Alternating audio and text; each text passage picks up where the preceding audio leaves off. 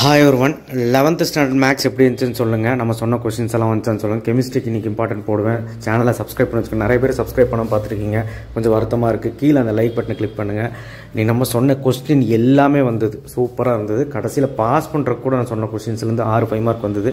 ரொம்ப சந்தோஷமா இருக்கு. நீங்க என்ன நினைக்கிறீங்க? கமெண்ட் பாக்ஸ்ல கமெண்ட் பண்ணுங்க. டஃபா ஈஸியான நம்ம சொன்ன क्वेश्चंस எல்லாம் வந்துச்சான்னு சொல்லுங்க. 1 மார்க் செக் பண்ணிடலாம். இது பி கோடோடது. B question paper கோடோடது. ஏ ஓடது நீங்க பார்த்து இதல பார்த்து பண்ணிக்கங்க.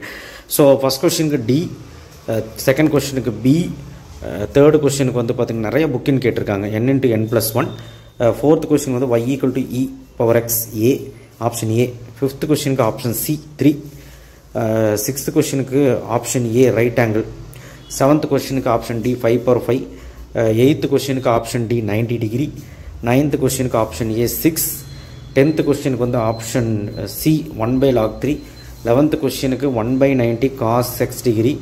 அதுக்கப்புறம் 12th question க்கு வந்து பாத்தீங்கன்னா C option, 13th question வந்து பாத்தீங்கன்னா A option, 14th question வந்து பாத்தீங்கன்னா B option, 15th question வந்து பாத்தீங்கன்னா A option, 16th question value does not exist, 17th question பாத்தீங்கன்னா B option, 18th question B option, 19th question D option, 10th question வந்து C option. So இப்போ பாருங்க 2 marks எல்லாம் பாருங்க. PQR கொலினியர் இந்த some நான் சொன்னேன்னா 8.1 4 சம் தான் சொன்னேன். அதில் ஒன்று வந்துருச்சு. ஒன்றுமே இல்லை. இதில் ஆப்போசிட்டில் மாற்றி விட்டு எல்லாத்தையும் கேன்சல் பண்ணி 0 போட வேண்டியதான். இது பாருங்கள் எல்லாத்தையும் ப்ளஸ் பண்ணால் = 1 வரும். அவ்வளோதான் அதான் answer. y = e power sin x, e power dy/dxன்னு போட்டிங்கன்னா e power sin x into cos xன்னு வரும். அவ்வளோதான் இதான் ஆன்சரு. Chain rule. இது பாருங்கள் என்ன கண்டுபிடிச்சலாம் ஈஸி. அதுக்கப்புறம் 10th ஸ்டாண்டர்டில் போட்ட மாதிரி நான் இதை படிக்க சொன்னேன்னா வந்துருச்சு. ஸோ இதுவுமே மேட்ரிக்ஸ் 2 கேட்குறாங்க. ரொம்ப சந்தோஷமாக இருக்குது. இதுவுமே எக்ஸ்பேண்ட் பண்ணாமல் போடணும். ஸோ இதுவும் ஈஸி. சாரஸ் ரோல்லையும் போடலாம், இல்லை நீங்கள் நார்மல் மெத்தட்லேயே போடலாம். இது பாருங்கள் நான் சொல்லியிருந்தேன். ஸோ எக்ஸ் வேல்யூ மட்டும் நேச்சுரல் நம்பர் இன்டீஜர் கண்டுபிடிக்கணும். அடுத்து இது பாருங்கள் அதோட மொக்க some. First 6 term add நம்பர்னா add number, even நம்பர்னா even number. Add number 1 2 3 4 5 6ன்னு போட்டு ஆட் நம்பரில் இங்கே போட்டுக்கோங்க. ஈவன் நம்பர் இங்கே போட்டால் ஆன்சர். ஸோ அடுத்து வந்து பார்த்திங்கன்னா இது இந்த லாஸ்ட் சம் சொல்லுங்க பார்க்கலாம் எப்படின்னு. நீங்கள் சொல்லுங்கள் கமெண்ட் பாக்ஸில். நான் வந்து போட்டிருக்கேன், நீங்கள் சொல்லுங்கள் பார்க்கலாம். சப்பசம் ஃபேக்டர் எடுத்து ப்ளஸ் பண்ண ஆன்சரு. ஸோ ஃபார்முலாலையும் போட்டுக்கலாம், டேரெக்டாகவும் போட்டுக்கலாம். Range of function வந்துருச்சுப்பா 3 mark. இதுவும் ரூட் எடுத்து போட்ட ஆன்சரு. அடுத்த ட்ரிக்னாமெட்ரி நம்ம சொல்லலை. எண்ணுக்கு பிடிக்கிறது வந்துருச்சா அதுதான். அடுத்தது 102/4 பவர் 4 இது சொல்லலை. கொலினியர் சொல்லிட்டோம்ப்பா.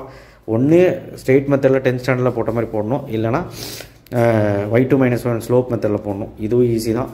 அண்ட் இன்டெகிரேஷனும் ஈஸியாக தான். பாருங்கள் 8 காயின் டாஸ்ட்டு ரொம்ப easy. Exactly 2 tail, utmost 2 tail ரொம்ப ஈஸி. 8 காயின் டாஸ்ட்டு அப்படிங்கிறப்பனா எப்படின்னு பார்த்துக்கோங்க. ஸோ இது பாருங்கள் டிஃப்ரென்ஷியேட்டிங் பண்ணி பார்த்துருக்கேன். dy/dx பண்ணிங்கன்னா இது வந்துடும். ஏன்னா cos xன்னு நினச்சிக்கணும், cos inverse of x.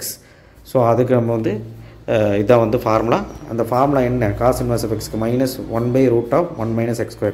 அது இது எக்ஸ்ட்ரா ட்ரீட் பண்ணி போட்டு ஆன்சர் போட்டுக்கணும். சரிங்களா? அதுக்கப்புறம் வந்து 5 மார்க் எல்லாமே வந்துச்சு. ரிசால்வெண்டிங் பார்ஷியல் ஃப்ராக்ஷன் வந்துருச்சு. நார்மல் ஃபார்முக்கு வந்துருச்சு.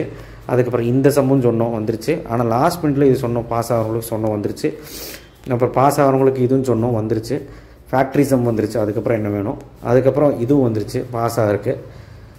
அதுக்கப்புறம் வந்து பார்த்திங்கன்னா இன்டெகிரேஷன் போட்டுருந்துருக்கலாம்.